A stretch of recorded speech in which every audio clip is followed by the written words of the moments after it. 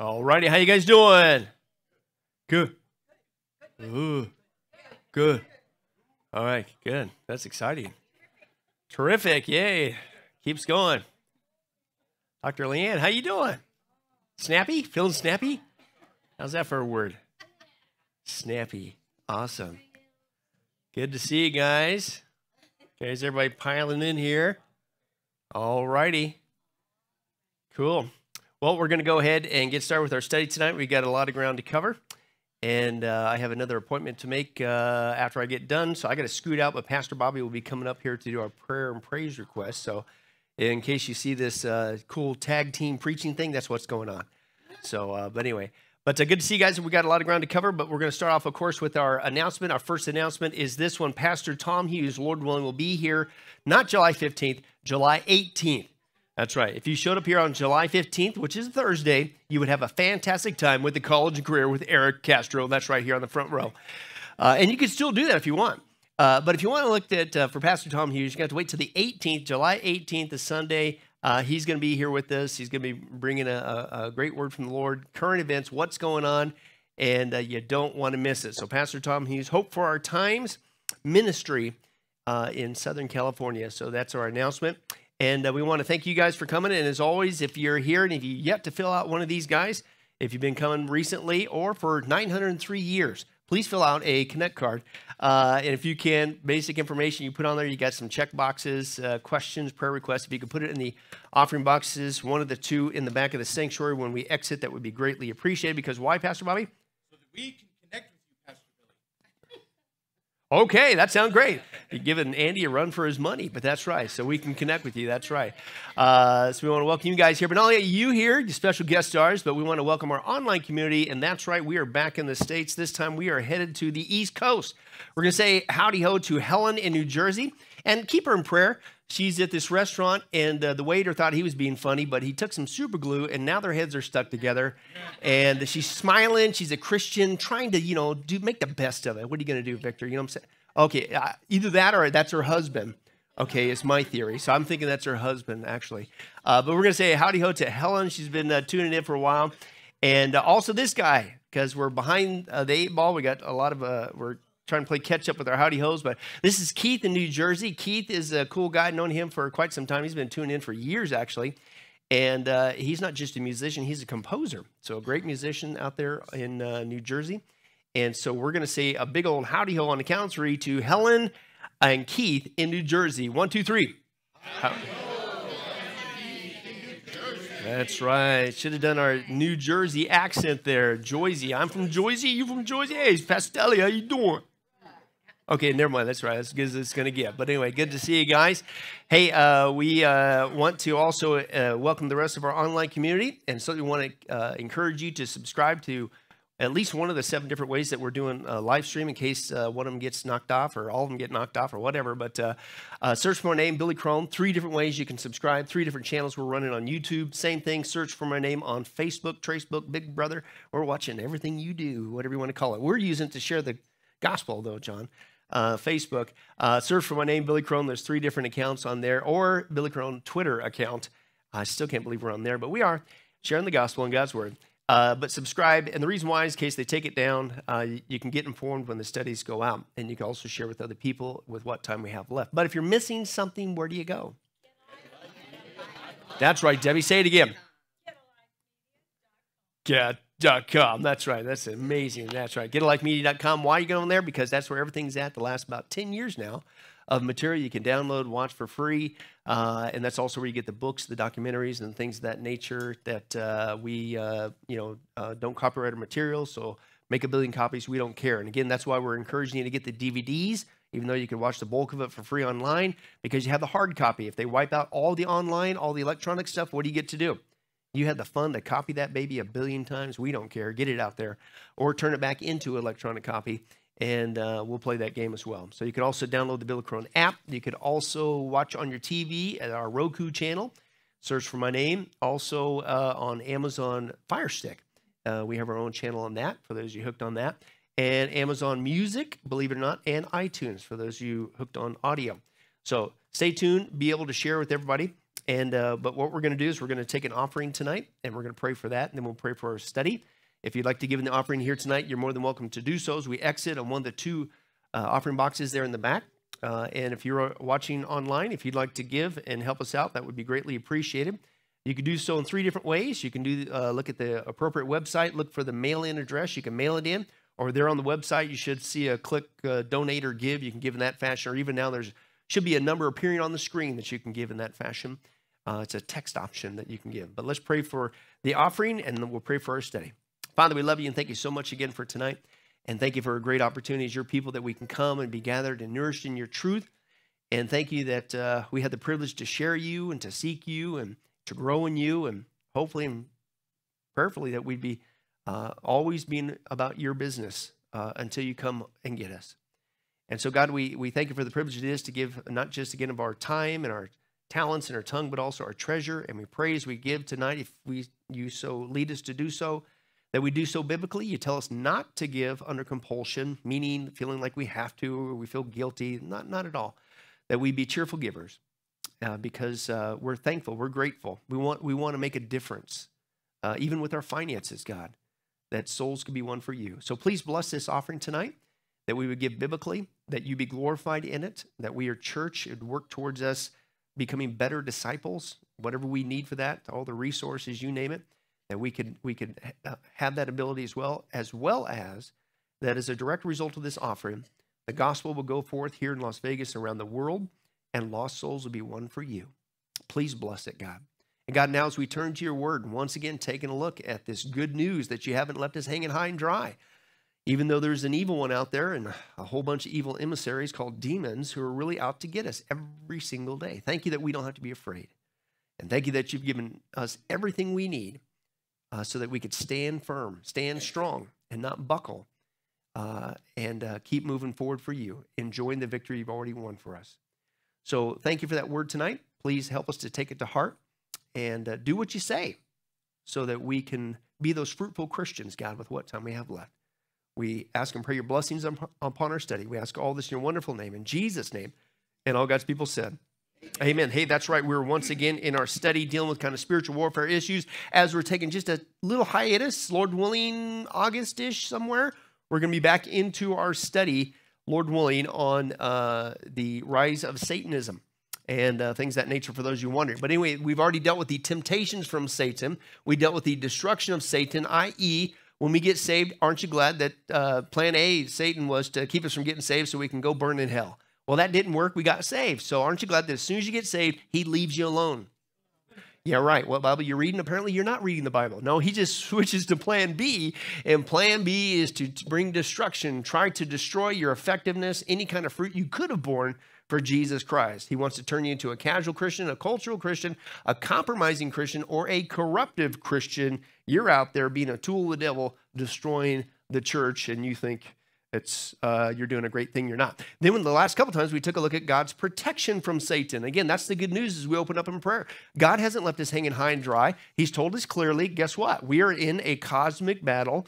Okay, it's been going on for 6,000 years. Satan and demons, it's real. They're really out there to get you, especially if you're living for Christ, especially the moment you got saved. If you're not saved and you're going down the way of the culture, a dead fish floating downstream, he's got you, right? But man, the moment you take a stand for Jesus Christ, you're a target. Now, again, we don't have to be afraid, but let's also not be foolish. The good news is God's given us the protection to stand strong, stand firm, to be victorious, listen, in every single attack that the enemy could ever throw away. You just got to do what he says to do. And that is get this thing on. That's called the armor of God, and that's where we're at now, right? God told us how many things, for those of you hooked on actually seeing tonight, how many things that God tells us to do to experience his victory, even when the enemy comes after us. Rhymes with 2, praise God. Give yourselves a golf clap. Not a full clap, golf clap on the palm right here. That's right. Yeah, you get, right, 2 things, right? And what was those 2 things? According to the scripture, stand strong in God's mighty power. And number 2, put on the full armor of God, right? You don't need to scream at a demon. You don't need to yell and shout at the devil and call out the spirit of this and that. And you don't need to do any of that stuff, right? 2 things, stand strong in God's mighty power and put on the armor of God. That's it. And you do that, man, you're going to walk in victory that Christ has already won for us. It's fantastic news, okay? Now, we've already seen practically, we broke it down practically. How do you stand strong in God's mighty power? Well, it's back to what we call the Christian basics, right? Remember that time when you were standing strong in God's mighty power and things were happening, and then when you got older and wiser, you just kind of got away from it? Yeah, it's called the Christian basics, right?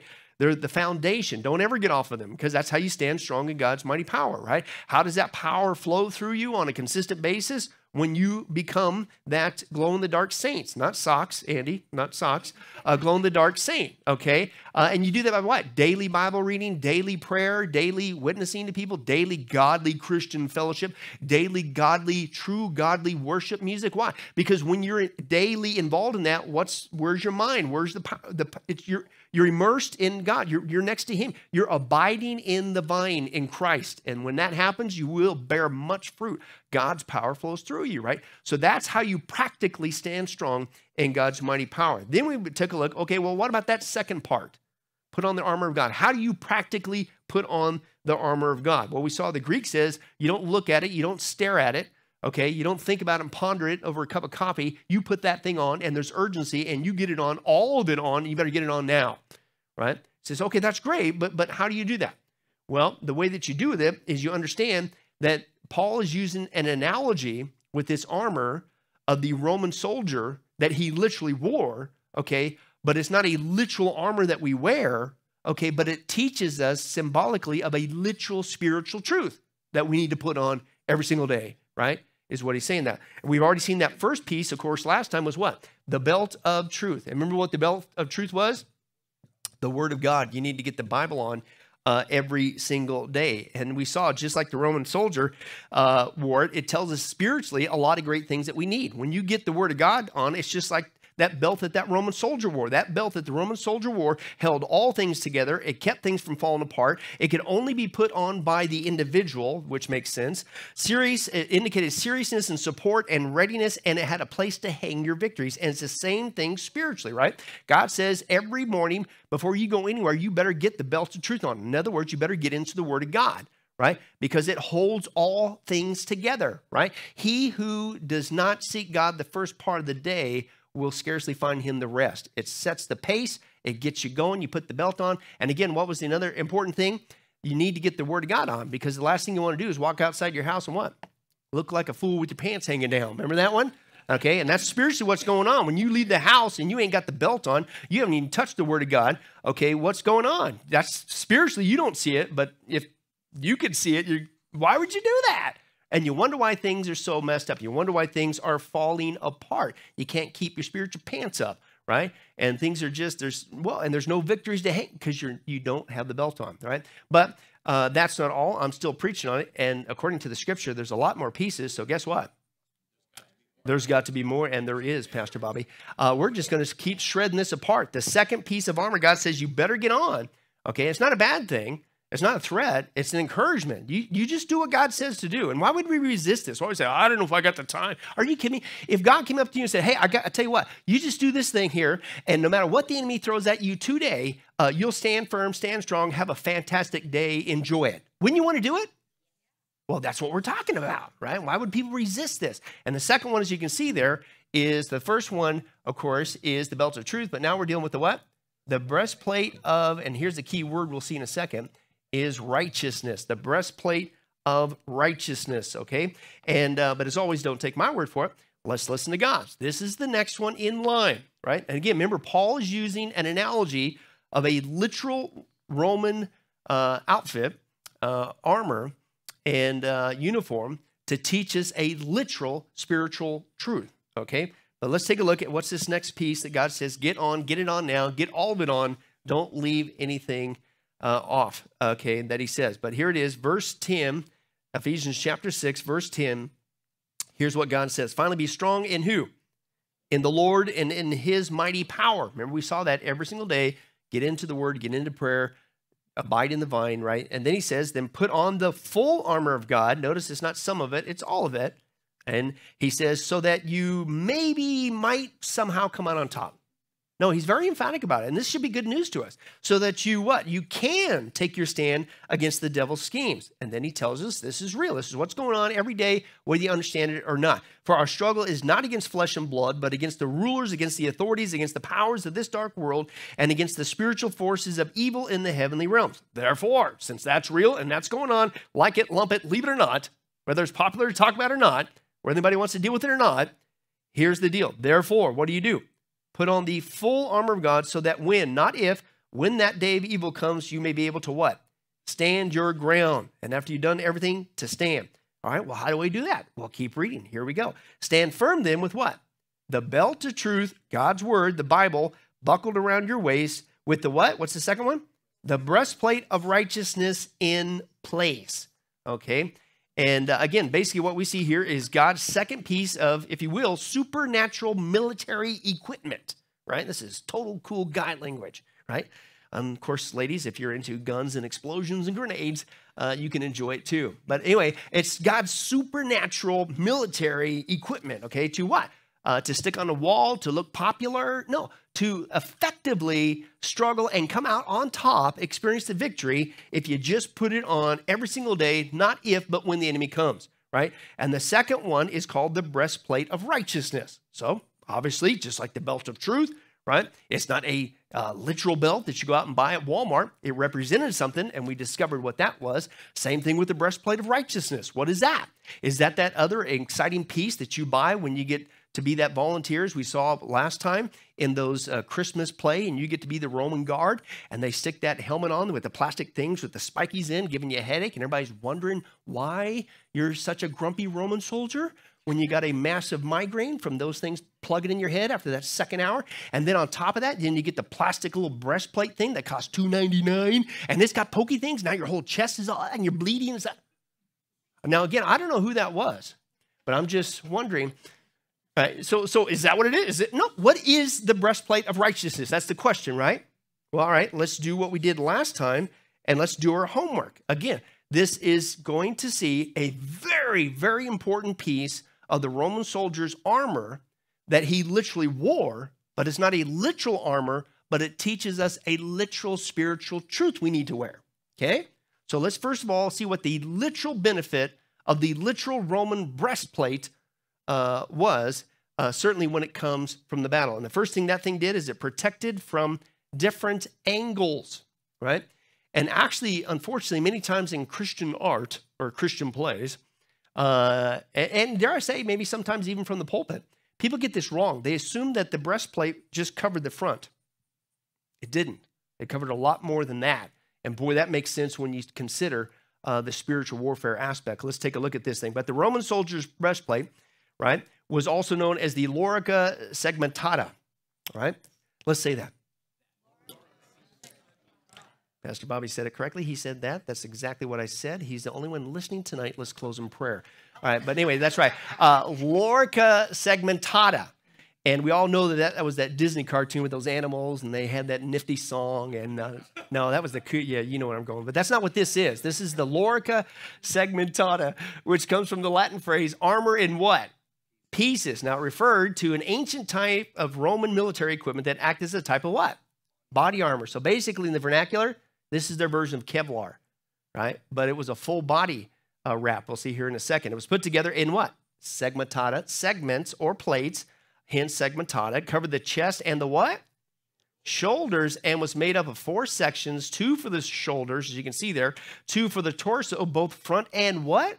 Back, right? So it was not just a front piece. It covered the shoulders. It covered your back, right? The whole middle section, front and back. Right? Now, it was attached by means of brass hooks. It was joined together by leather laces. You can see there, the guy has it tied up there in the center there. And fastened internally also with leather straps or metal straps arranged horizontally on the body, and they overlapped each other, right? They just kind of overlapped each other. And the benefit of that was it was allowed them to basically compress it, right? So it's in these segments that overlap. So you could make it be compact. So when you got it off, it didn't stay that same size. It just went, right? Kind of like a little slinky, right? Slinky, but it goes back. But that's the way it was designed. And that helped him with travel. And it wasn't just because it was a big piece of equipment, right? but it helped them do that in segments. Now, it was also, again, it covered the shoulders and the chest and the front and back. It offered, here it is, good protection from spears, right? What do we see later? Paul talks about that the enemy throws at you. Darts, right? And things of that nature. You got this baby on, them darts are going to bounce right back off. And we'll get to that, Lord willing, eventually. But it protects from spears, from missiles, from swords, and knife piercings, right? Knife piercings. In fact, the testing of this modern replicas of this type of body armor demonstrated, listen, it was impenetrable to most direct hits and missile strikes. You ain't going to get through this. The enemy can come straight at you, man, with a knife, a spear, whatever. It's just going to bounce right off, right? The Romans knew what they were doing when they designed this breastplate okay? And that's why, again, you want to make sure you had this thing on. But as you can see, there was a lot more going on with this breastplate than sometimes is taught or depicted, okay? It basically was the central piece, okay, of the Romans' armor. We saw the belt. The belt held all things together, and we're just getting started. And that's what, when you get it on, the belt kind of cinches it up, but it also, everything attaches to it, keeps it in place from wiggling around when you're trying to run and fight in the battlefield. But this thing was the whole torso. It's the midsection, the whole central part of the body. And without this, think about this, put yourself in an actual Roman battle. Without this piece, you're toast. I mean, you're completely vulnerable, right? If you just had the belt on, then that's okay. Hopefully they only try to stab me here, you know. But with this thing, it didn't just protect a huge part of the body. And again, notice it wasn't just the front, it was the back and the top, the shoulders, right? Okay, but think about what is in your body that they're trying to protect with that thing. It's all your vital organs, man, right? And think about it. I mean, that's your lungs, that's your heart, and things of that nature, right? And think about it. Like when you're in a battle, if somebody gets you the sword with the arm, okay, you can survive that. You can keep fighting. Somebody gets you and stabs you or throws a spear at you and gets you in the leg. Ouch, yeah, that's going to hurt. Okay, but guess what? You can still keep fighting, right? And on it goes, okay? But if you didn't have something to protect you, get a spear in your lung, you're done. Pierces your heart, it's over. You're dead meat. You ain't going nowhere, right? This is what this breastplate was. It was all this important protection. And again, it wasn't just in the front of you. And again, this is where people get it wrong. It was protecting you from the top, right? And because sometimes, the missiles would come. And as we all know, when they shot things at you, they always came directly at you at the front. No, they're kind of, right? And so maybe you didn't have the danger of it hitting you, like somebody's trying to stab you with this, and okay, well, you're protected here. But what about the things that they're throwing at you, the spears or the arrows, right? They can come and get you right here, right? And so that protects that. And not only that, but at what? Because we all know that when you're in a war, that if you ever turn your back, then everybody goes, okay, hold on, take a break, wait for him to turn around, because we can only stab him in the front, because that's what we do. No. It's war, man. Hand-to-hand combat back in the Roman times, certainly. And it's wherever you can get them is where you're going to try to get them, right? But this thing covered all that in the vital organs. This thing, could you see how important this thing was? And this is what Paul is saying. There's something here they literally wore, and this is what it literally did, it's teaching you a spiritual truth that you better get on. It's that important as well. Okay, it is protecting from all different angles. Now, think about that. Doesn't that make sense with Satan? Because Satan, when he comes, he's only going to hit you from the front, where you can see him clearly coming, right, every single time. Now, he's an opportunist. What's he going to do, right? He's going to try to get you from the top. He's going to try to get you from the side. He's going to try to stab you in the back. He's going to try to get you when you're not seeing, when you're not looking, right? And so, again, what a great analogy for spiritual warfare is Paul using, right? Man, this makes a lot of sense, man. I need to have this kind of protection on too for me, because the enemy, he isn't just going to come at the front. He's going to come at all angles. But what did the breastplate do? It protected from all angles, right? So then that leads us to the question is, well, what kind of a breastplate is this? The breastplate of looking cool. No, it's the breastplate of, what's that? Oh, I wasn't done with my funny puns. You were supposed to give me an option there. At least, you got to at least run with 3, then you can get to the actual point. That's the rule, the Crone rule. But we'll just skip it because now we're way off base, and I won't be bitter about that, okay? It's the breastplate of righteousness. It stole my thunder. I tell you what, whatever, yeah. But no, the breastplate of what? Righteousness, right? That's exactly what it was, right? And so that tells us what it is, right? And again, think about who we're up against. What's he all about? What's he coming to do? He's coming to get you at the full front or at the top or at the back or from the side. He's an opportunist. Satan's trying to get you to read the Bible. No, Satan's trying to get you to obey God. No, what's he doing? Anything he can do the opposite of what God says to do, which is called unrighteousness, i.e. sin. Do you get it? So it's not just a breastplate that protected you from all angles, because that's what the enemy does, man. He's going to come at you from all angles. But you put this on, you're well protected. But again, it's the breastplate of righteousness, right? And that makes sense. So the one who is going to come at you, who is the birthplace, by the way, of unrighteousness, he is going to try to get you to do unrighteous things, i.e. sin. And so that's what this thing does. So in essence, basically, Paul's saying, you put this thing on, and all the attempts from the enemy to get you to do something unrighteous, sinful, against God, it'll just bounce right back off. Isn't that good news? Right? It's fantastic news. Now let's tear it apart a little bit more. Okay, the Greek word righteousness is dikaiosune. Let's say that. I know, Pastor Bobby, they did it again. They got it wrong. Dikaiosune, it means this: right living, this is important, right living as defined by God. Now, boy, you can just stop there for a second. Isn't that the problem today? People say, well, it's right living because that's the way I feel. It's my lifestyle. It's my choice. It's the way no, that's relativism. Scripture has do's and don'ts, and they came from God. Why? Because God's God. God's the one who created everything. It's his world. It's his people. It's his earth and everything on it, Psalm 24, and he can do whatever he wants. Last time I checked, he's big enough to make up the rules, right? And he is holy, holy, holy. He is righteous, so he can do it.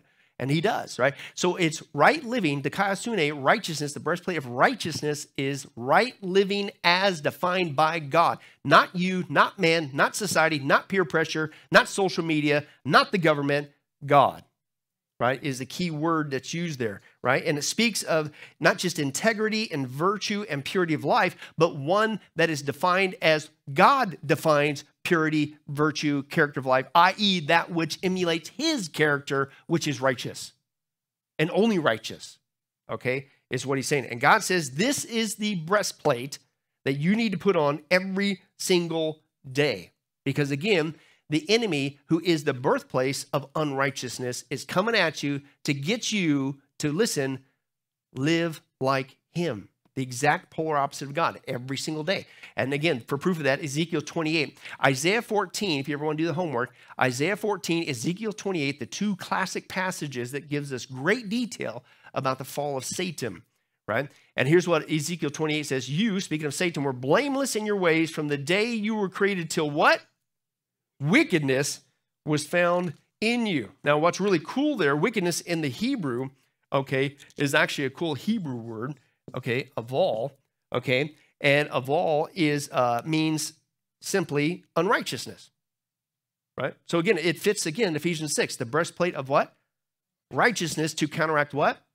Unrighteousness. In fact, that's what caused the fall of Satan, not just wickedness, but in the Hebrew, it literally means unrighteousness, right? The exact polar opposite of who God is, righteous. Satan is unrighteous, and that's what he's all about, right? And so God says, you put on this breastplate of righteousness. It is meant to, listen, counteract the unrighteous attacks of the unrighteous one. Now, do you get it? I'm kind of belaboring that point. It's not by chance. We're just doing our homework, milk it for all it's worth. It's not just something that's covering you. It's called what it is to cover you, because every single day when you get out of bed, whether you like it, lump it, even acknowledge it, leave it or not, it isn't just the enemy's going to come out at you. God tells you what he's going to do. He's not going to come, and if you're, I wonder if that voice was from God. It's pretty simple, folks, right? Satan is not going to encourage you to read the Word of God and put that belt on. Satan is not going to encourage you to live a righteous, holy, pure life, emulating God's holy character, right? The Spirit of God will, okay, but not Satan, not demons, okay? They're going to come at you every single day to try to get you to live unrighteously. Right? Now, listen, notice again, the breastplate covered all angles because, again, that's what he does. In fact, this is what's cool. There's kind of like not just an urgency here, but God is saying, man, you've really got to take this serious. And that's the Greek there literally says, you don't just put it on or have it in place, as some translations say. The Greek literally says you need to, I love this word here, you need to immerse yourself in it, right? And so it's a complete, full immersion. It's the Greek word induo, and it means to listen, sink into, to totally clothe oneself in, right? And it isn't just you just slap it on. You literally sink into this baby. It's completely exposed. It's everywhere where it needs to be. And again, think about spiritual warfare. Do you want to just haphazardly put this thing on? Do you want to just like, well, it's on good enough. I'll adjust it later. Or I got most of it on. Okay, I got 3/4 of it on. Okay, this part's kind of exposed, but I'll deal with it later when my calendar opens up. Or maybe after lunch when I got more time. What's he say? You get it all. You make sure you're completely immersed in this complete armor, and it's covering every single portion that it's supposed to cover. Right? Now, again, why? Because that's what the enemy does. Now, listen, as we're going to see, he doesn't just come at you every single day, okay, and he's trying to get you to live unrighteously because that's who he is and that's what he does. That's his mandate, okay? But you think about it, how does he get through? Because I don't know if you noticed this, but, well, nobody in this room, of course, but have you heard about those Christians after they get saved, they still blow it?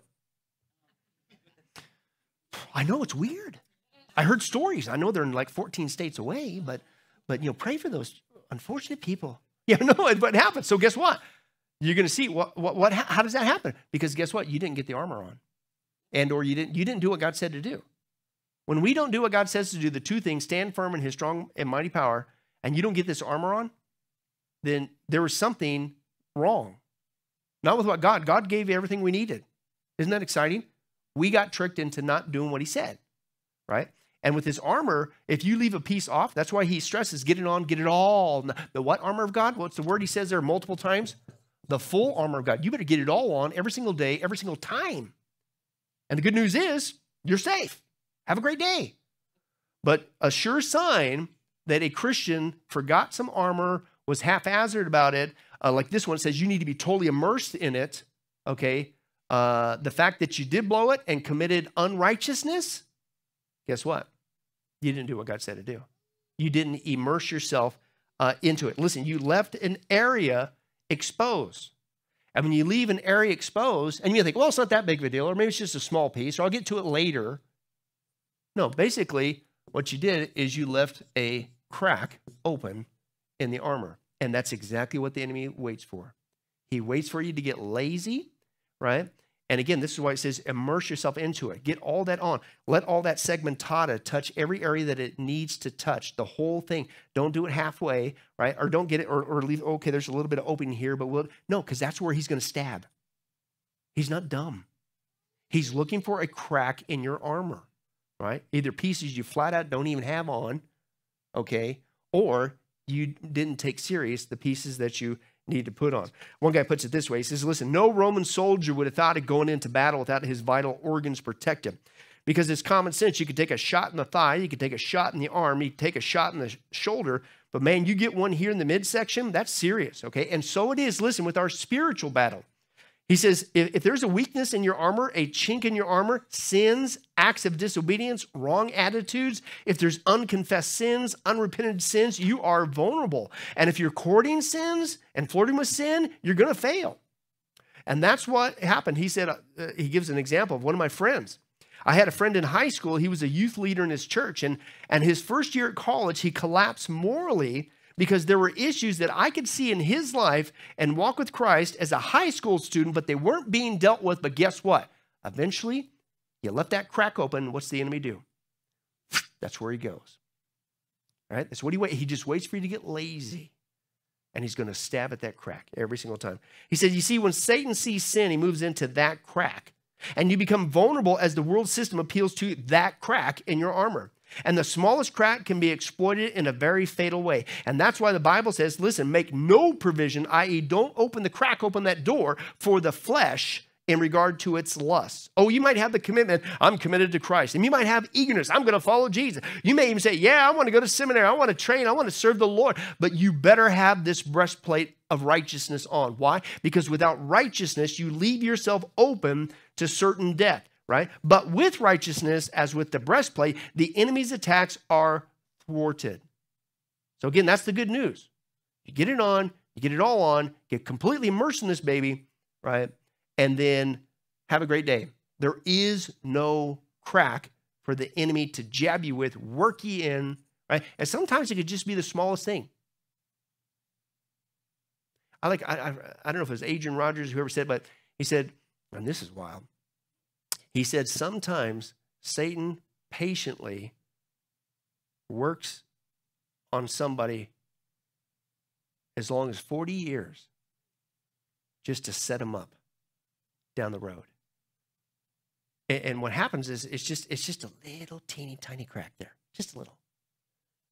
And time has gone by and you think you're getting away with it. And of course, I'm talking about sin. And then it's just okay, well, it can't be that bad. And then what happens is the enemy, that gives him room to stick it in there, right?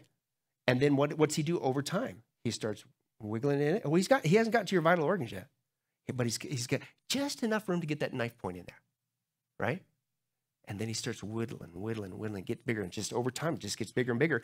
And then at the right time, comes in and gets you. He's an opportunist. And that's what Paul says. You need this thing on, all of it, all of God's armor. We're just dealing with the breastplate of righteousness now. But make sure you're completely immersed. Do not leave a crack open. Now, again, what is sin? Sin is unrighteousness. And this is the breastplate of righteousness. If you put the breastplate of righteousness on, there is no crack to jab, to work 40 years, 4 seconds, 4 minutes, nothing. It all bounces off, just like the Roman weaponry.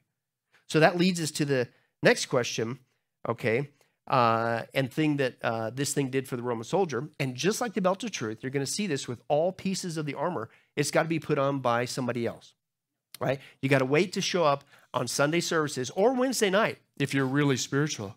And then as you enter the door, one of the deacons is going to put this on for you. Isn't that great? We're all servants of the body. No, it has to be put on by me, right? Only I can do this. In fact, that's exactly what the Greek says. Having clothed yourself with the breastplate of righteousness. I'm the only one that can do this. You're the only one that can do that for you. You can't hire somebody to do this. You can't tell your kids to do it for you, right? You can't expect your spouse to do it for you. You can't wait for the pastor, the elders, the deacons to do it for you. You alone must take the initiative. You yourself put this breastplate of righteousness on, okay? And again, that's common sense, okay? Now, again, so that's great. If I put this thing on, I'm the only one who could do it, and it counteracts all the unrighteousness attacks. And if I immerse myself into it and I put it all on, I do it myself every single day, then I'm guaranteed that there's no crack. The enemy can't get me. I'm standing strong. I'm moving forward for Christ. But that leads us to the next big question. Okay, what kind of righteousness? What are you talking about here? Now, there's actually two options. And I'm going to give you both options, and I'm going to tell you which one I more land on. Okay? And the first option, you go like, okay, so what is this righteousness that I need to put on to counteract the unrighteous attacks of the evil one so I don't have a crack for him to work with, right? Well, the first option is what's called positional or imputed righteousness. Okay, and let me explain that. This is the righteousness that was given to us in Christ, which was, quote, imputed to us by his death on the cross, right? And we see that. Here's just one passage of scripture dealing with that. 2 Corinthians 5:21, God made him, i.e. Jesus, who had no sin to what? To be sin for us. Why? So that in him, Jesus, we might become the what? The righteousness of God. Okay? In other words, we are made righteous with God through the righteousness of guess who? Jesus Christ. Okay? The imputed, to me, it's an accounting term, really. And really what you're talking about, man, this is, if you don't know this as a Christian, you need to know this. You need to know the positional truth that we have in Christ, because this is at the heart of being able to go to sleep at night, knowing that you, as Romans 5 says, you have peace with God. Why? Because it's all done in Christ. This is why we have eternal security, because it's his righteousness, not mine, right? This is what it is. Now, this is what's called, or what at least I call, God's divine ledger, okay? And here's basically what the scripture teaches us, and that's just one passage, right? God took, listen, he took all my unrighteousness, all of my sin, placed it on the cross with Jesus Christ, and he put that on Jesus' ledger, on his side of the accounting book. right? Then at the same time, God takes all the perfect righteousness of Jesus Christ and he puts that on my side of the ledger. Pretty good deal, isn't it? Yeah, it's awesome, right? All right. And that's again why I'm eternally secure in my salvation, because it's not based on my righteousness. Are you kidding me? If it was, none of us would get there, myself included. We all go burn straight into hell. But this is God's divine accounting, right? It's based on the righteousness of Christ that's imputed to me. My righteousness, the scripture says, is as filthy rags. And you're right. It's like you've been reading the Hebrew there, John. That term is very graphic in the Hebrew. I mean, here you are, you set your throne room scene, and God is holy, he is holy, he is holy. The train of his robe fills the temple, and the prophets there are going, I'm going to die, and it's serious, intense stuff, the holiness of God, right? And then you get up there, and you think you're going to get to heaven, have a relationship with God by your own righteousness. God says, here's what you basically did if that's your attitude. That you think you can, by your own bootstraps, get yourself into heaven. You just threw a filthy rag before the holy, holy throne of God. In the Hebrew, it's menstrual rag. To use a vernacular, that means what? It's a tampon. And that's how God looks at these people thinking. Think of all the cults who are trying to get to heaven by their own works. Jehovah's Witnesses, Mormons, dare I say even Christians, or people who say they're Christians, but yet they still think it's by works you get there, which statistically in the so-called American church is a very high number. What? Seventh-day Adventists, things of that nature, all these people that think that it's by works you're going to get there, they are in for a rude awakening. Because basically what they're doing, a menstrual rag on it has, and this is graphic, but this is God's word. A menstrual rag has on it what? Blood. So basically what you're doing before God with your own works is saying, I don't need the blood of your son, Jesus Christ, and his righteousness imputed to my account. I'm going to get there with my own blood. Here you go, God. And you throw a tampon before his throne. Yeah, good luck is right. But that's what God says, right? But this is the benefit of the imputed righteousness. I'm not attempting that. That's not what I'm trusted in, because I know my righteousness is filthy rags before God's holy throne, right? And I say this all the time. If God's salvation was not 100% complete in Jesus' work on the cross and his righteousness being imputed on my unrighteous account, we're all doomed straight to hell, right? But that's the good news. He's what? That's God's divine ledger. He takes all of Christ's righteousness, puts it on my account. He takes all my rottenness and unrighteousness, and he puts it on to Jesus' crown on the cross. This is why, as we saw before, God can call me and you, any born-again Christian, listen, a hagios. Let's say that. 3 for 3, Pastor Bobby. But we're not going to make a big deal of it, are we? But no, hagios, which means what? That's where we get the word saint from. And a saint is a biblical term meaning holy one. It's a positional truth. You ever wondered why that?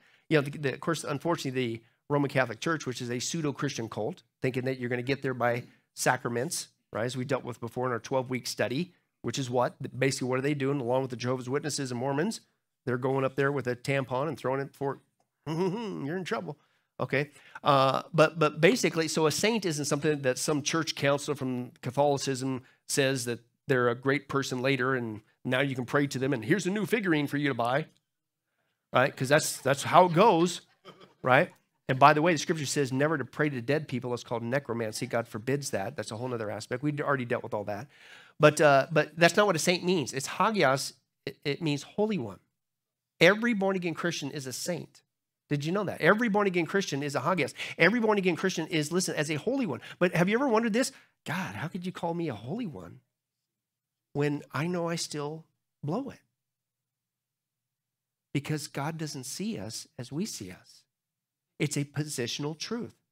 God only sees us like he sees his son, Jesus Christ.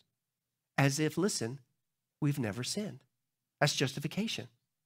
It's just as if I've never sinned. Isn't that wonderful? That's why right now, not in the future, right now, I can have an intimate personal walk with Jesus Christ. That's why I right now can be indwelt with the Holy Spirit of God, because I'm now imputed the righteousness of Christ, and I'm considered a Holy One. That's why we can have that relationship. You see what I'm saying? Isn't it wonderful? That's why I don't have to be afraid of ever losing my salvation, because it's not my salvation. If I think I'm going to get there on my works, I'm toast.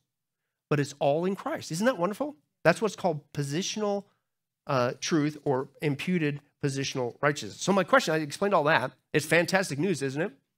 Okay, so that's option number one. Is this the kind of righteousness that Paul is saying that this breastplate represents, that we need to put on every single day? Okay, in our struggle against demons, when he's trying to come at us with this unrighteousness and the sin every single day, and we come back with imputed righteousness? Is that what he's talking about? I don't think so. But I will say this as a caveat. But let me explain first why I don't hold to that position. That what Paul's talking about here is we need to put on the imputed positional righteousness of Christ every single day in the breastplate. Because here it is. The righteousness of Christ, which we just talked about, is something that's what? Given to me. The breastplate of righteousness, Paul says, is something we what?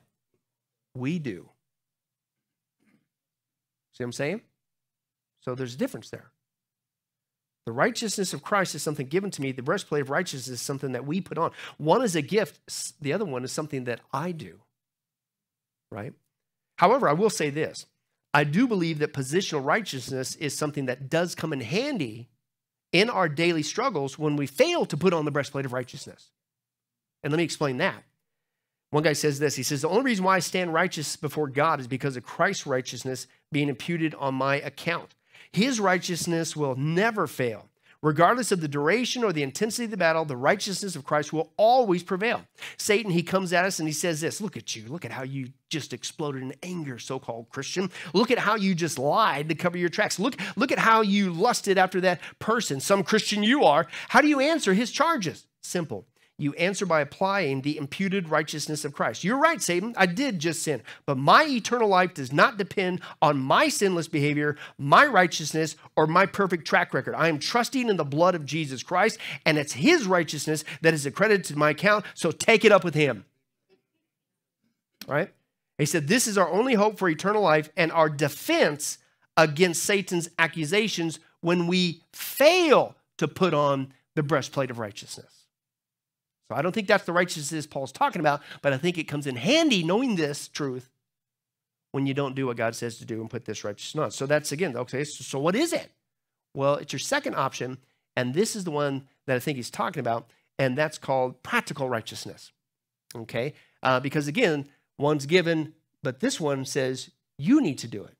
You need to put it on, and that's not imputed righteousness, right? Now, let me explain, and let me explain further. This is not talking about self-righteousness. We just talked about that. That's what the cults do. They're thinking that you're going to, by self-righteousness, you're going to get yourself into heaven. That's what the Pharisees did, that they were self-righteous, right? And they looked so good on the outside, but inside they weren't. Rather, what this is talking about is the daily process, dare I say, of Christian maturity, right? When you start off as a Christian, what is the Bible liking you at? What physical stage are you at? You're as a baby, babes in Christ.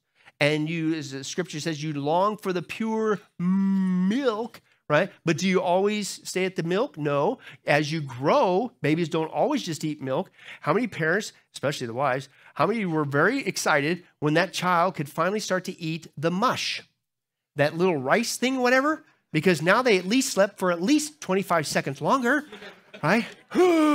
Right? Right? And so, but then eventually they were able to eat meat, and then they kind of slept through the night, right? And then but again, it's the normal process, and that's another analogy that Paul uses, that we start out as babies, right? And we start off with milk, and then we get to the mush, but then you need to mature and grow up to become an adult Christian who can handle the meat of God's word. In fact, that was his rebuke into the letter of Hebrews. Paul says, listen, by this time, you guys ought to be teachers. You're acting like a bunch of babies. You're still at milk stage. I don't want to go over this baby stuff when you first get saved about baptism and this kind of stuff. You guys ought to be teaching. You ought to be adults by now, right? And that's what he's talking about here. This is Christian maturity, right? That as we listen, the longer I've said this before many times. I don't care. Maturity is not based upon a so-called Christian's length of time of being a Christian. Maturity is shown in your life.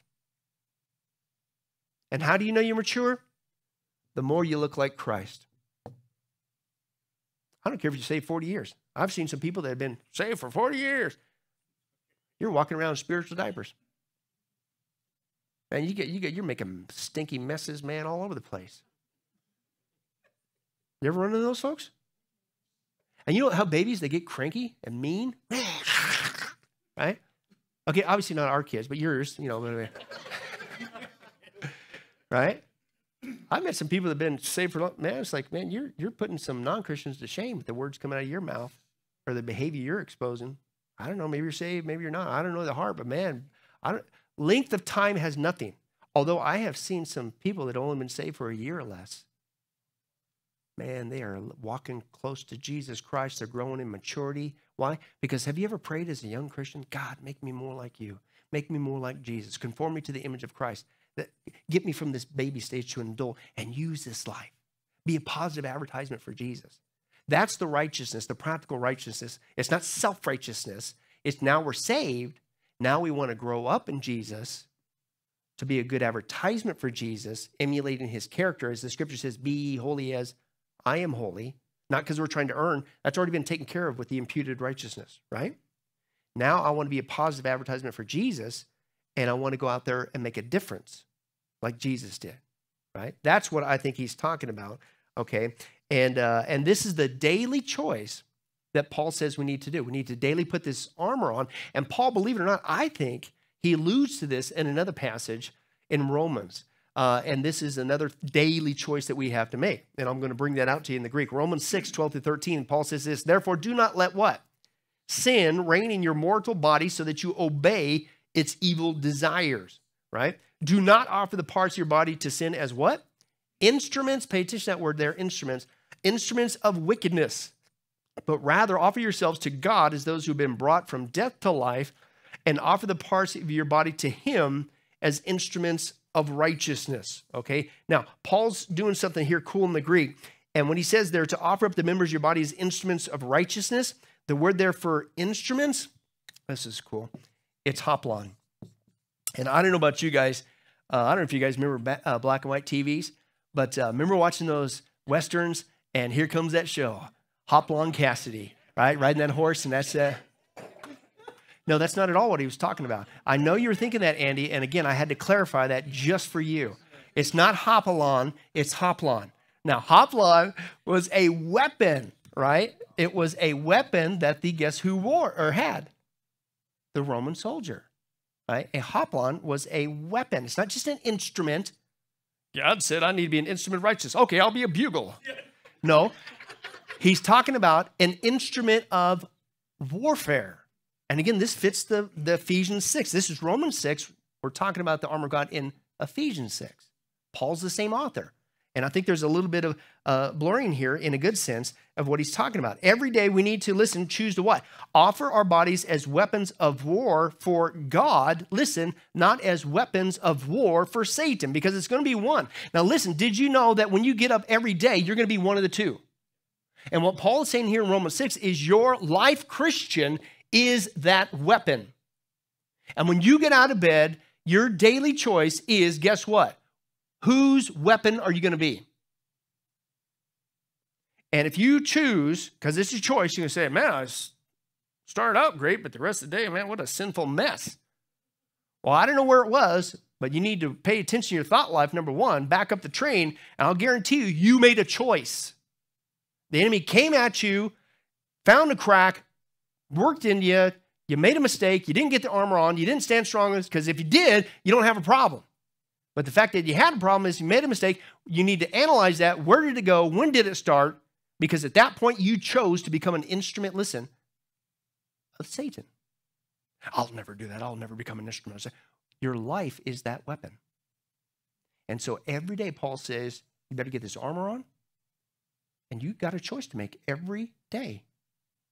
Whose weapon of warfare am I going to be? By the way, if you choose to be a weapon for Satan, then, as one guy puts it, you're committing spiritual high treason, because you're actually now fighting against your own captain, the Lord Jesus Christ, who gave you the victory in the first place.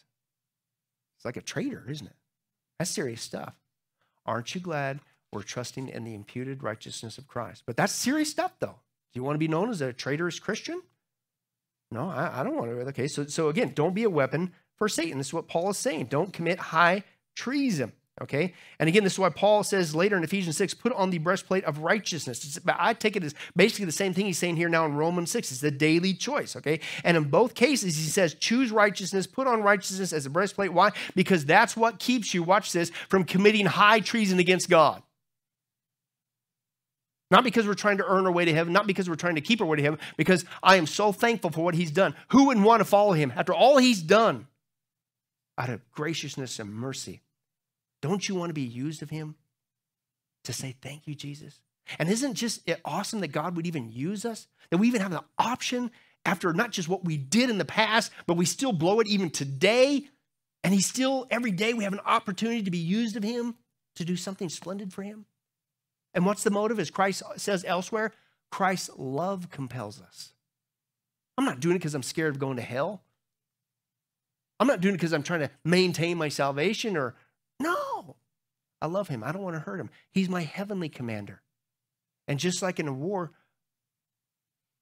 what kind of soldier would I be if I turned around and started attacking my fellow soldiers or even my commander? Don't do that. You're supposed to fight the enemy. And that's what Paul is saying with that. And I will say this.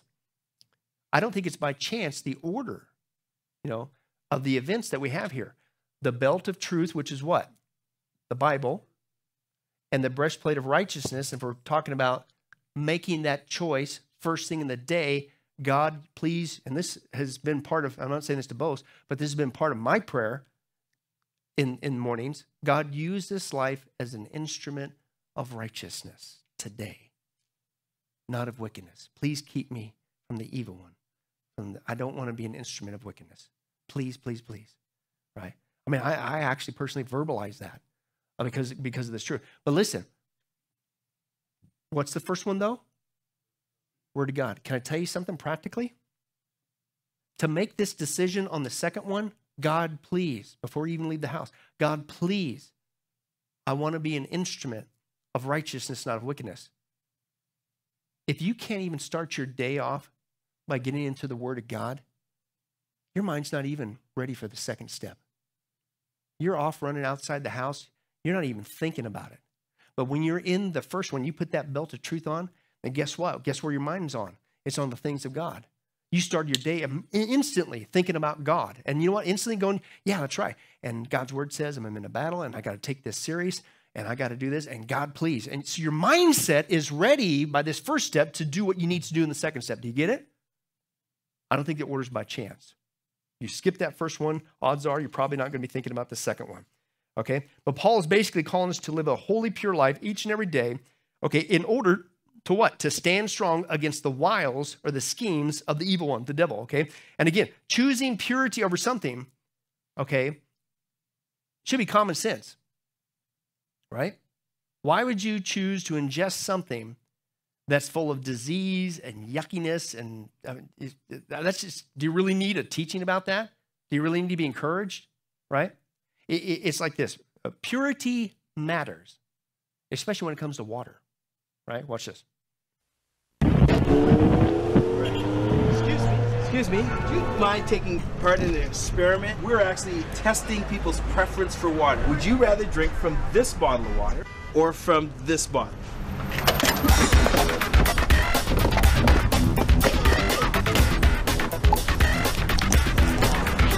That one. Well, there's 6 mouths on it right now.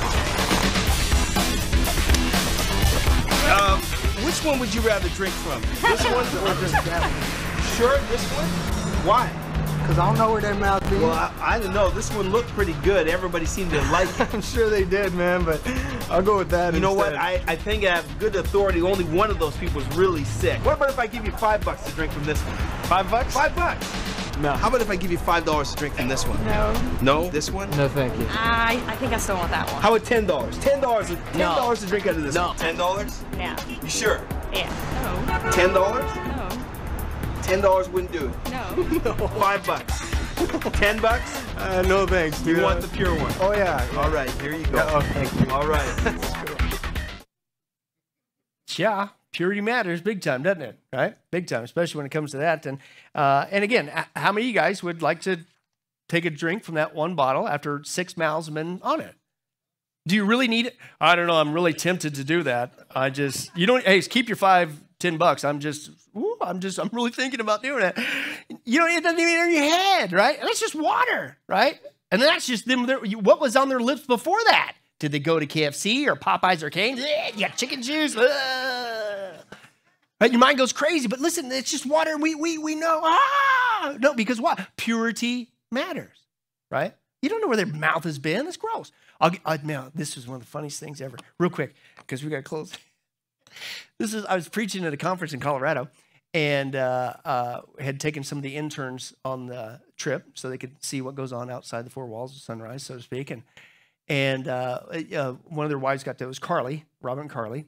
And so afterwards, we went to this place to get dinner after I was done speaking. And everybody's there eating. It came time for dessert because we're at conference time. And everybody's working hard and running hard. And so let's dessert time. Let's get desserts, whatever you want. And, of course, these guys were ordering the big, giant Mongo, whatever, the biggest. That's what we do, our own thing, right? But the ladies, you're more modest, right? Oh, I couldn't eat the whole thing, right? Right? So Carly and this other lady volunteer, they decided to share, right? Because, we can't eat the whole thing. To share this, it came in like a big skillet, right? And it was like a giant cookie with like fudge and syrup and just this chocolate gooey mess, man. Chocolate chips, that's whatever. And they were sharing that. They each had a spoon, but they were sharing, eating out of this skillet thing, right? I couldn't wait. I deliberately waited till they got about halfway done. And Carly's man, and this other lady's, and so I asked the other lady real casually, I said, hey, has that scab gone away on your lip yet?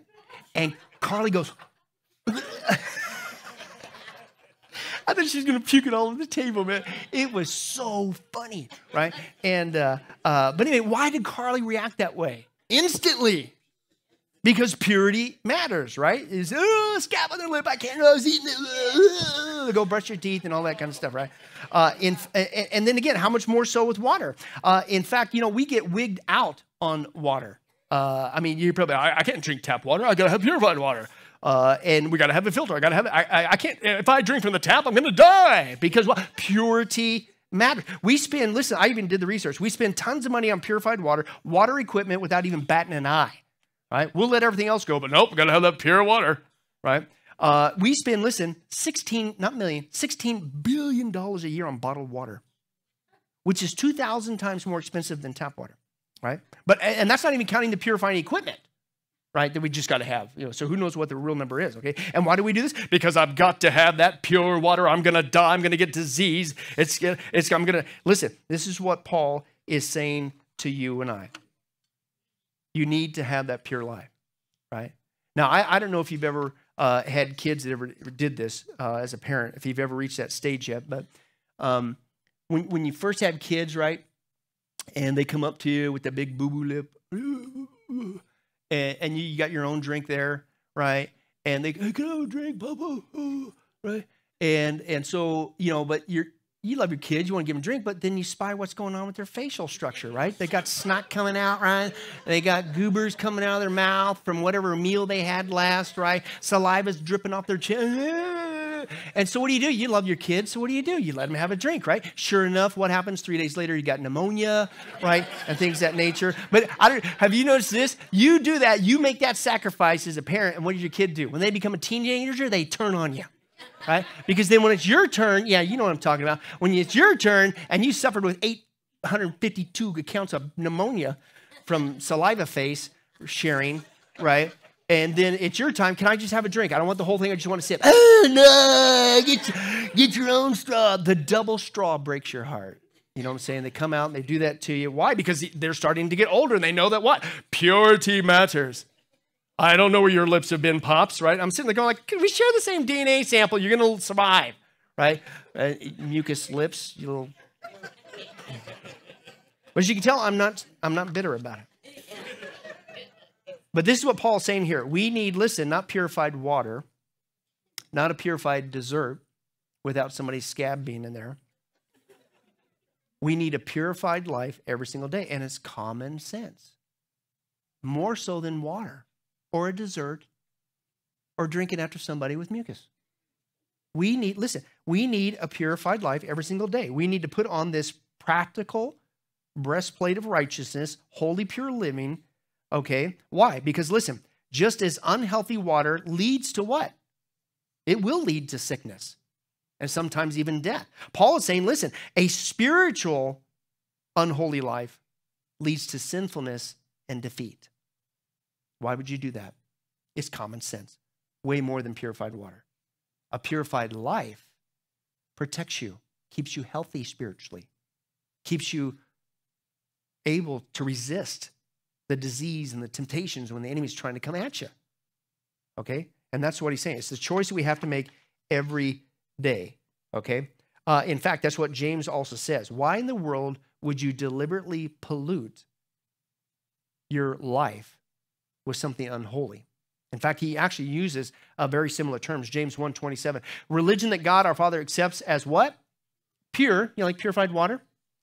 And faultless, right? No disease, so to speak, to use the analogy, is this: to look after orphans and widows in their distress and to keep oneself from being what? Polluted by the world. In other words, why would you choose to be polluted by the world? In other words, why would you put sinful junk inside your vessel? Why would you purposely choose every day, because it is a choice whether you realize or not, to be an instrument of wickedness instead of putting on the breastplate of righteousness? And as we all know that if you ingest pollution, it will make you sick, sometimes even kill you. If you ingest diseased water and germs, and that's not good for you. And if you suck down a chocolate dessert after somebody's got a scab on your face, that's probably not good, right? Then listen, do you really think that sinful, polluted, unholy living won't make you sick and vulnerable spiritually?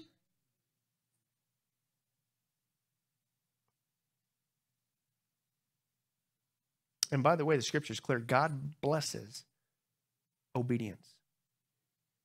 Not disobedience, not unrighteousness, not unholy living. He can't, because he's holy, holy, holy. And if he did, he would be going contrary to his character and contrary to his word. And if you want God's blessings and if you want to stand firm, then you need to be completely immersed, make that daily choice after you get the belt of truth on. God, I want to be an instrument of righteousness today. I choose righteousness, right living as defined by you. I don't want to have a diseased walk with you today. I don't want to walk around as a scabby Christian, right? I want a holy walk with you because I don't want to have a crack or a chink in my armor for the enemy to work with. Because the moment you start going down that route, what's he going to do? He's going to jab you. You left yourself vulnerable. One guy, he puts it this way. He says, Dwight Moody once said, we Christians should live in the world but not be filled with it. Just as a ship lives in the water, but if the water gets into the ship, what happens? You sink to the bottom. And it's the same thing with the Christian. We live in this world, but don't let the world get into you or you're going to sink. If there's a defect in our character or somewhat of integrity because we have been polluted by the world, that person is sinking. They're unguarded, and this will be a sure point of attack by the enemy. Just as David was tempted to commit the enormous crimes that stained his memory, and just as Peter denied the Lord, so it is with the Christian today that's been assailed and has fallen, all because they were lacking in this armor of righteousness. Having the breastplate of righteousness is our only hope. The more righteous we become in our character, listen, the harder it becomes for Satan to tempt and wound our spirits. Why? Because there's nothing to work with. There's no crack. The more righteousness becomes our part of being, the easier it is for us to resist sin and to resist Satan, right? It was this incorruptible integrity of Job and in a higher sense of Jesus that saved them from the temptation of the devil.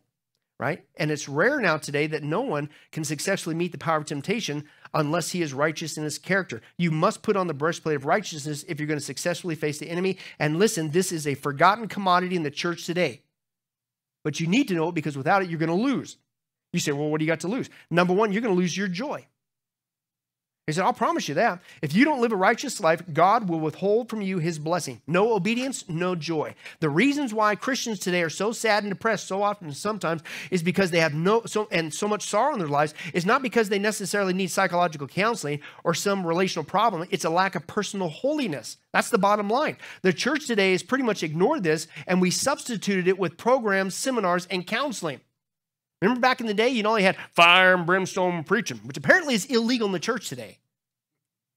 Right? You can't mention hell, even though that's what Jesus died on the cross to save us from. But remember, it used to be old man backsliding. What was a good old backsliding sermon about? God is holy. Stop living in sin. Get out of this world. Be a positive advertisement of Jesus. Get out of sin. Get out of sin. Be ye holy as God is holy. We're not trying to earn a way to heaven, none of that stuff. But you see what I'm saying? Get back to holy living. It used to be a mainstay in the church. Not anymore. You didn't hear nothing about that, because that's convicting. He says, listen, if you got problems in your life, then the first place you need to look at is your own holiness. If you got problems in your marriage, that's the first place you need to look, is your own holiness. And I'll guarantee you right now that if you're not living a holy life, you're going to have problems, because God is, listen, withholding his blessing. He has to, because he doesn't bless that which is opposite of his character. David knew it. David knew when he was in sin, he said to the Lord, what? He didn't just ask for God's forgiveness. What did he ask? Restore unto me the joy of my salvation. He didn't lose his salvation, but he wanted back what? The joy of my salvation. I got my salvation. I just lost the joy. It's a matter of a righteous life. Christianity today is run around like this, trying to tie on a paper armor. You know, like when you go into the restaurant with your kids and they come out with that little paper thing they tie it around your neck. He said that's the typical modern Christian breastplate. It's useless. He says it's made up of a system, a program, methods instead of holiness. People come to us and say, you know, I've got problems in my life, and our family's having problems. And we say, well, I guess what you need is about 10 or 12 sessions with a counselor. And they put on that paper breastplate. He said, listen, that's not what you need. What you need is about 10 to 12 hours in the presence of God until you sort out all the unholy characteristics in your life, and you need to get right with God. That's what you need if you want to get rid of your problems. He says, we don't need any more programs. We don't need any more methods. We need the breastplate of righteousness. We need to emphasize personal holiness, and we need to get it on now. Why? Because you can get the joy of your salvation back and not just get rid of your problems, but you can stand strong, stand firm, enjoy God's victory that he's already given to you. When there's no crack, there's no place for him to needle his knife to get you. Enjoy your day. Have a great day. Be a great weapon of warfare, a hoplon for Jesus Christ. That's it. Can I do that for you? I can't do it. Can you do it for me? No. Just like the Roman soldier. He had to put that thing on, man. And that was a deliberate choice. I got to put it on. I got to make sure it's all on. I got to make sure it's covering all where it's supposed to call. And I'm totally immersed in that thing. Now I'm ready to fight. It's the same thing with us. So examine yourself. Examine it. You got problems? Check your own holiness. Are you faithful in reading God's word? Is your prayer life what it ought to be? Are you loving your family and other people the way you should? Are you speaking for Jesus Christ unashamed in our culture, wherever you go, wherever you are? Are you living a holy, pure life as outlined in God's word? No? Then guess what? Don't expect his blessings. You know what the scripture says God's doing? Hebrews 12. He disciplines those whom he can't stand. Nope, wrong translation. He what? He disciplines those whom he loves. And I'll close with this. I'll never forget we didn't even have kids yet, but we watched my sister's kids, my nephew and niece, for various stints, and when they were younger, elementary school. And man, they came from an environment. After about 6 months, we had them whipped into shape. And they were, seriously, it's you get back to a standard, God's standard, and kids will rise to that standard as long as you don't budge. Right? But man, when they first, and sure enough, and part of that consistency is discipline. Right? And I remember that first time I had to spank my nephew and my niece. And, this might sound kind of corny, and I'm just their uncle. But after I was done, I actually cried because I love those guys, right? Now, I will admit, after about the fourth time, I wasn't crying anymore. Don't tell him that. But why was I doing that? Because I loved him. Because I knew that if you keep going down that unrighteous path, you're going to head up for a hard life. I'll never stop being your uncle. You'll always be my uncle, and I'll always love you. But I'm going to spank you because I see what apparently you're not ready to acknowledge yet. You go down that wide road, it's going to lead to destruction. And I'm going to love you enough to spank you right back on the narrow road. God's not being mean. He disciplines those whom he loves. But don't sit there and go, why is God doing this? How can we keep having problems? Why do you get that? If you're sick and tired of getting spanking, put the breastplate of righteousness on, right? It's that simple. And get back to enjoying God's blessings in your life, your marriage, your home, around you. It's that simple. Why? Because God blesses obedience. Amen? Let's pray. Father, we love you and thank you so much for our study tonight. And thank you again for your truth and just revealing to us, God, this wonderful truth that we are going to heaven, not on our own righteousness, no way, but by the righteousness of your Son, our Lord and Savior, Jesus Christ. And what a comfort that is.